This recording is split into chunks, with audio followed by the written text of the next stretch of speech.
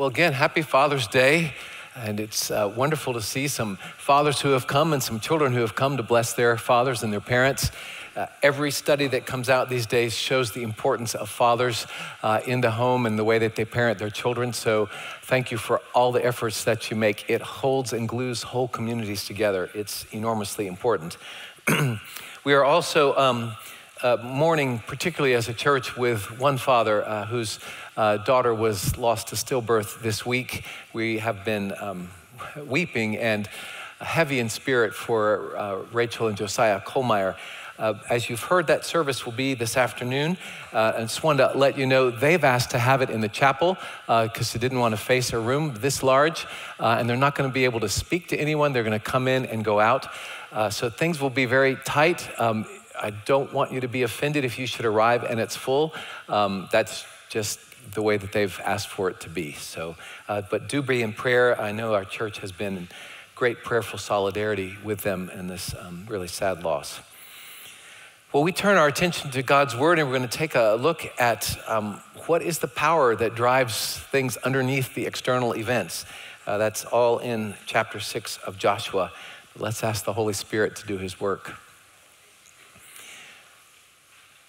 Blessed Holy Spirit, we thank you that you delight to shine light upon the Son who gives glory to the Father. And for that wonderful triune circle of love, we thank you that that circle has opened out to include us, to invite us out of ourselves and into that transcendent grace. And we thank you that every moment you offer us that ladder up, the ladder of your word. But we need your assistance to climb up, to consecrate our hearts downward, that our souls might climb up to you. Would you do that now as your word is read and proclaimed? In Jesus' name, amen. So the people of God were returning to the land that had been taken from them after they'd been enslaved in Egypt, and they had crossed the Jordan River, and they were getting ready to wage war. The people of Jericho were walled up inside and were afraid. Here was the new battle plan. Now Jericho was shut up inside and outside because of the people of Israel. None went out, none came in. And the Lord said to Joshua, "See, I have given Jericho into your hand with its king and its mighty men of valor.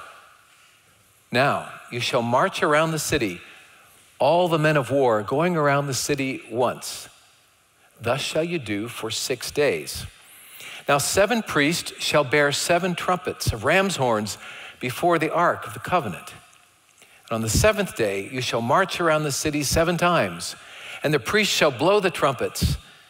And when they make a long blast with the ram's horn, when you hear the sound of the trumpet, then all the people shall shout with a great shout, and the wall of the city will fall down flat, and the people shall go up, everyone straight before them." I don't know how in the world that worked, because the secret things belong to the Lord our God. That we may do all the words of this law.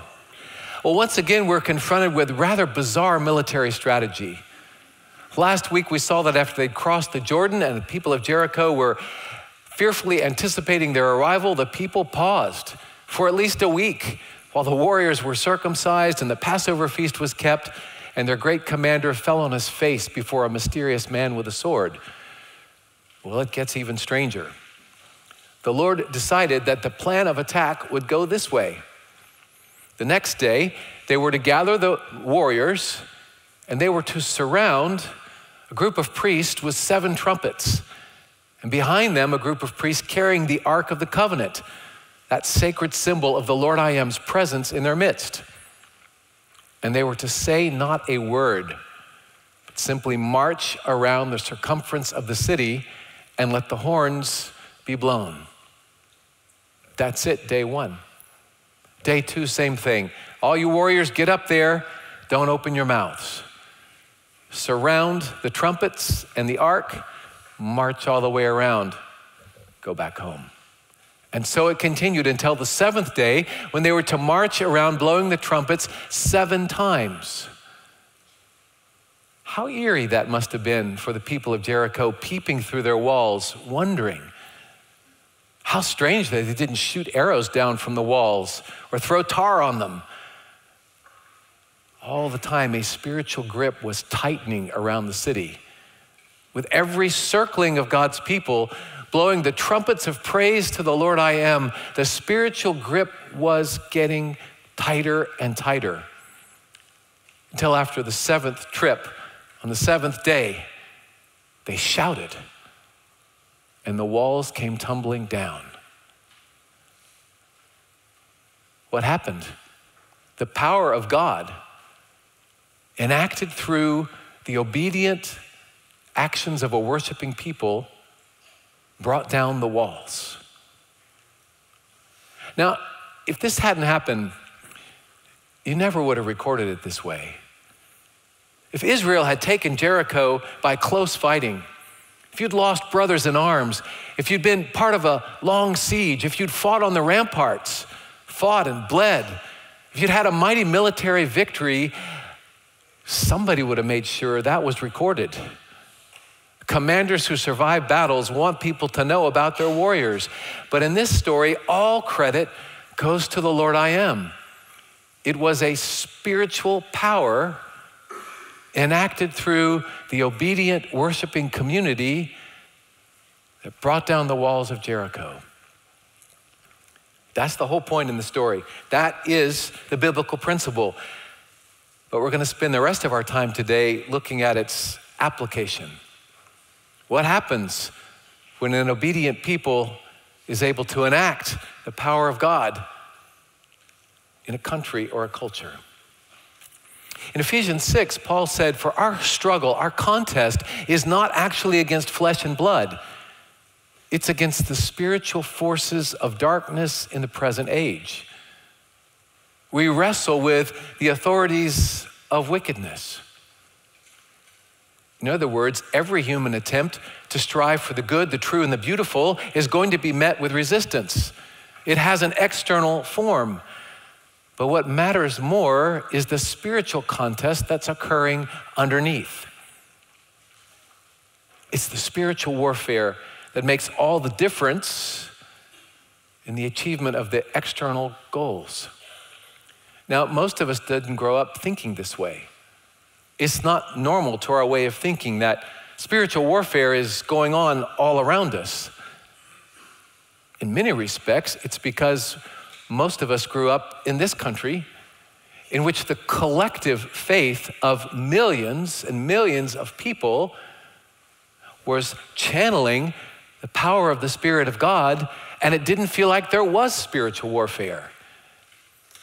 Even non-believers understood that as a culture, we lived our lives with reference to someone who created us and to whom we are accountable. It provided a national internal moral compass. It directed us even if we weren't active believers. It was the atmosphere in which we lived. It's changed subtly. In fact, you're almost going to be astounded how much that was true not that long ago, even within the lifetimes of some of us. I was pleasantly astounded by reading an article 2 weeks ago was the 78th anniversary of D-Day. You remember in World War II, there was an invasion. 156,000 Allied troops surprised the Germans by landing on the beaches of Normandy. It was the largest military invasion to date in history and one of the bloodiest battles ever fought over many days. It broke the spine of the Nazi army and turned the tide of the war. Well, the night of the invasion, President Roosevelt went on the radio to address the nation. He said very little. Most of his address was a 524-word prayer, which he himself had written. I want to read you some excerpts. He prayed, "And so in this poignant hour, I ask you to join with me in prayer. Almighty God, our sons, pride of our nation, this day have set upon a mighty endeavor to struggle to preserve our republic, our religion, and our civilization, and to set free a suffering humanity. They will be sore tried, by night and by day, without rest, until the victory is won. Men's souls will be shaken by the violences of war. For these men are only lately drawn from the ways of peace. They fight not for the lust of conquest, they fight to end conquest. They fight to liberate. They yearn but for the end of battle. So, O Lord, give us faith, faith in thee, faith in our sons, faith in each other, faith in our united crusade. Help us to conquer the apostles of greed and racial arrogancies. Lead us to the saving of our country and into a peace that will let all men live in freedom, reaping the just rewards of their honest toil.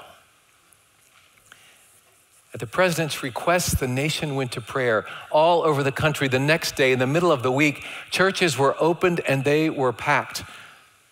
The New York Times opinion page was full of people calling the nation to prayer. We all agreed, believers and unbelievers of all faiths alike, this is the time to call on someone higher than ourselves. It wasn't that long ago. The President of the United States praying an intricate and coherent prayer on behalf of the nation, and the nation responding. It felt like cool water on a hot day to read that. It's like, I'm not crazy. We used to be different. We used to have God in the midst of our national conversation, and it united us. So what happened? How did we cease having God at the heart of our conversations? How does that occur? Well, maybe to think about that, we could turn to another story, to one of C.S. Lewis's Chronicles of Narnia. You know those books. If you haven't read them, you have a great treat awaiting you.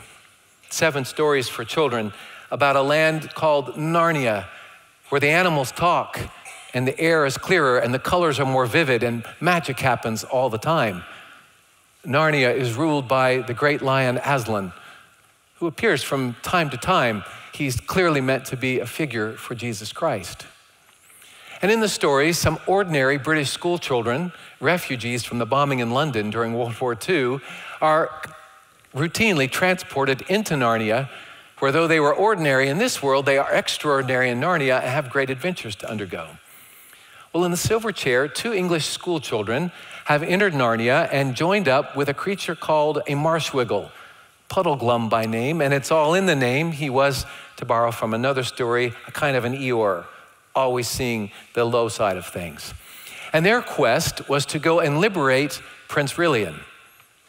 The kingdom depended on Prince Rilian being freed from the clutches of the evil Green Lady.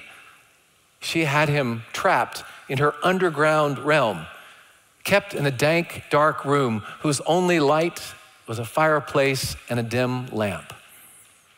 Well, as the story goes on, the children find Rilian, and they are able to hack him out of his bonds, free him from the silver chair, and they're about to escape when the Green Lady returns and confronts them.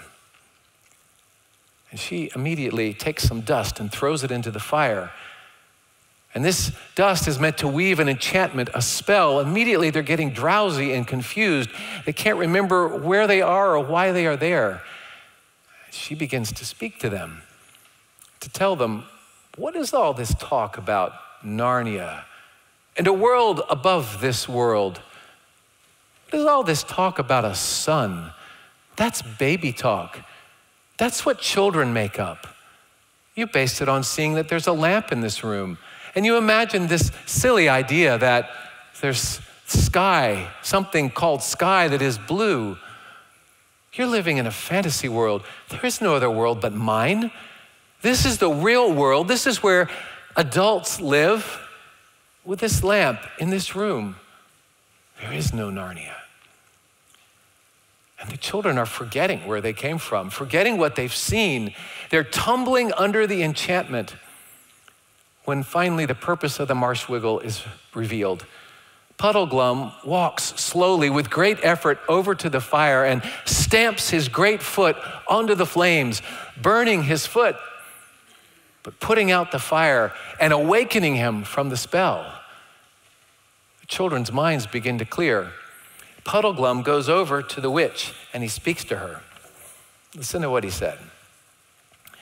"One word, ma'am," he said, coming back from the fire, limping because of the pain.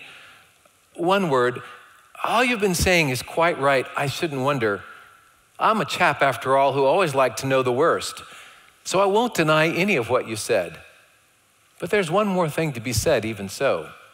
Suppose we have only dreamed or made up all those things, trees and grass and sun and moon and stars and Aslan himself. Suppose we have. Then all I can say is that in that case, the made up things seem a good deal more interesting than the real things. Suppose this black pit of a kingdom of yours is the only world. Well, it strikes me as a pretty poor world. And that's the funny thing when you come to think of it. We're just babies, making up a game if you're right. But 4 babies making up a play world can create a world that licks your real world hollow. That's why I'm going to stand by the play world. I'm on Aslan's side, even if there isn't any Aslan. I'm going to live like I'm from Narnia, even if there isn't any Narnia. Suppose this black pit of a kingdom that you say is actually the only world, and we're just babies making up a game. So why is it that 4 babies making up a game can create a play world that licks your real world hollow? Puddleglum made a confession of faith. He spoke belief against all evidence to his senses, to the contrary, and the spell snapped, and the children came awake. And then, with the spell broken, and Lewis is so brilliant here, then they were able to fight the enraged witch. Then they could engage the battle, because you see, it's always 2 stages. Break the spell with truth so you can engage the fight for freedom. 2 stages. We have the highest vision for humanity's future ever uttered on the face of the earth. We have a gospel that accounts realistically for the sorrow and the death and the disaster in the world and resolves it at a deeper, greater level than any story or philosophy ever told.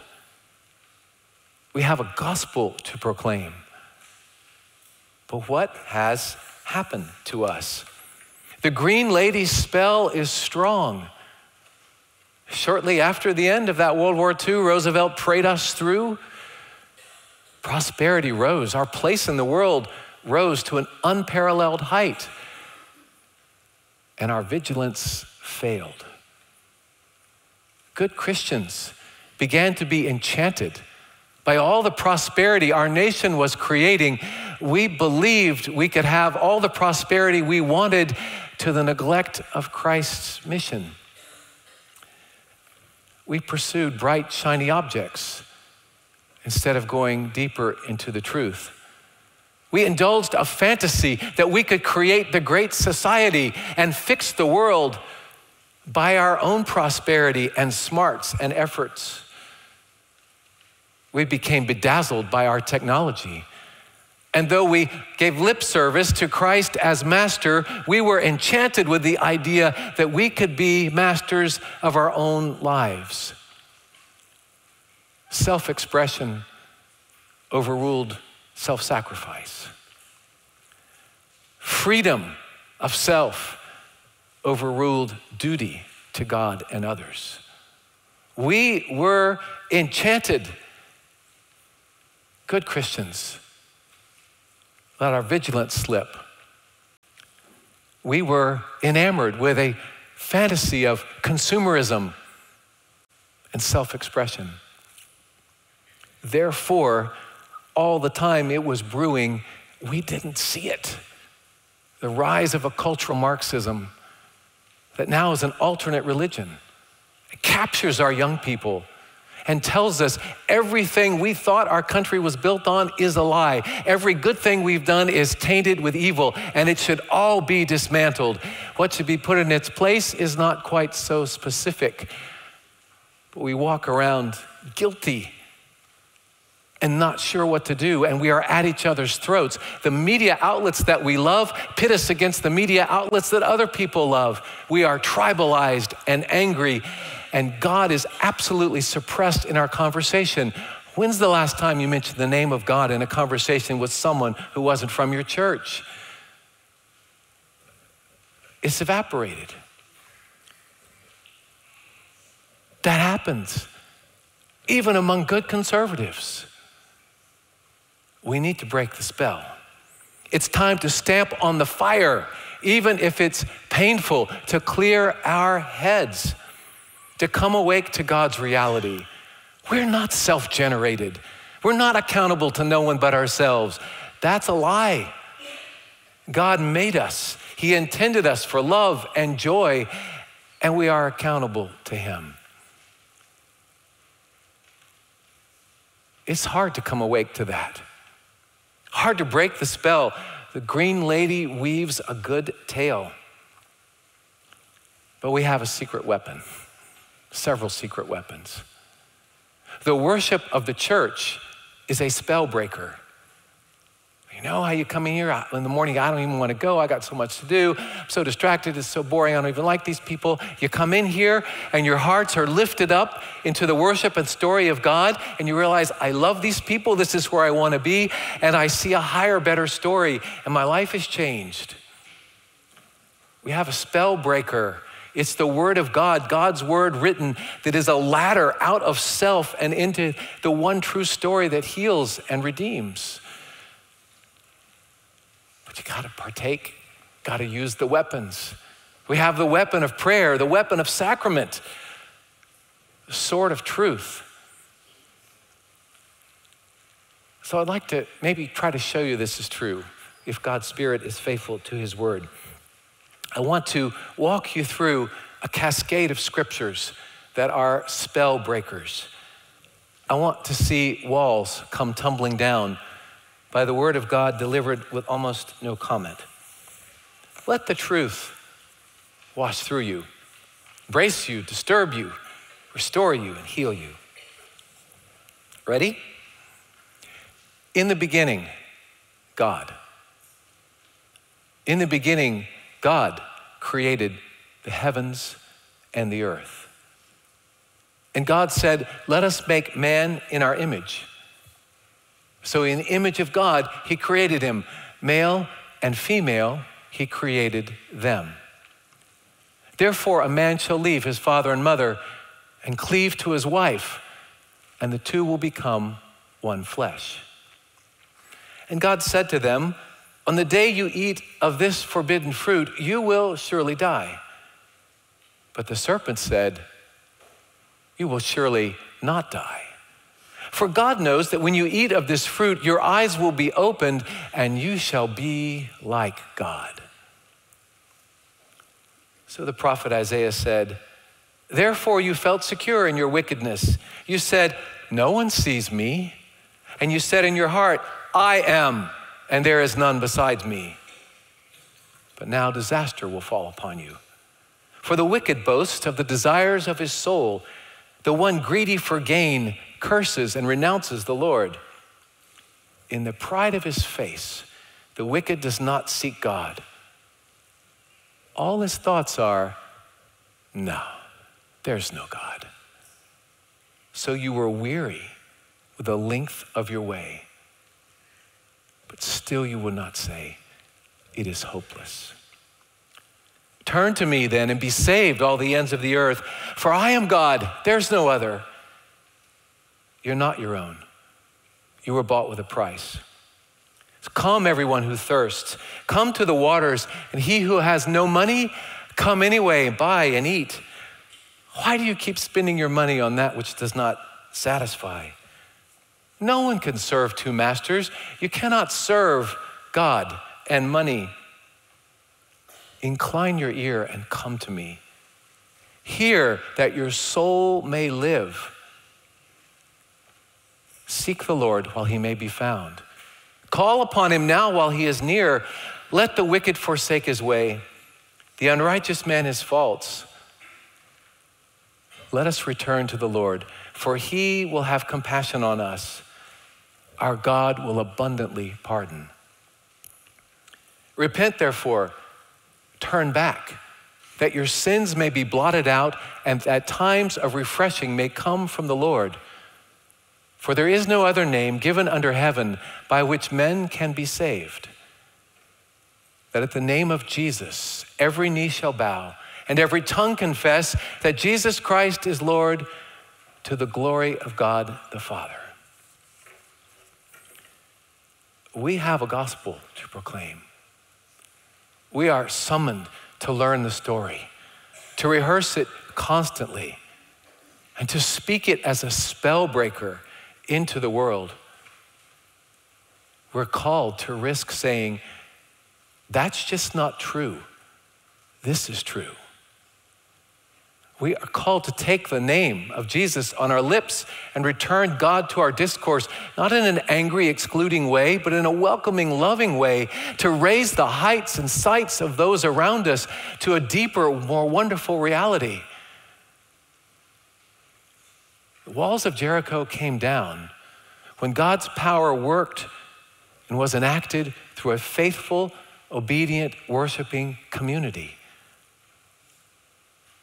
Let's speak the truth that the world might live. Amen. Lord Jesus Christ, we thank you for all that you have called us to. We thank you that we do not belong to ourselves, but to you, and for so great a gospel, set it singing on our lips for your sake and the world's. Amen.